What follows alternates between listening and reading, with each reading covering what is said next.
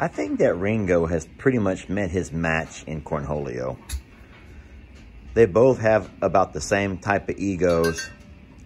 They both walk around with that mightier than thou mentality. And what's funny is they're both like big boys on the block. No one messes with them. I mean, no one jacks with Ringo and no one jacks around with Cornholio.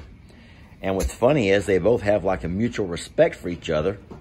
And whereas Ringo will pick on everyone else around here, minus Annie, he does not. Oh no. Trudy, baby, you still wearing your new shirt? Baby, you got cobwebs all over your nose. Where have you been, sweetheart? The Temple of Doom? Gross.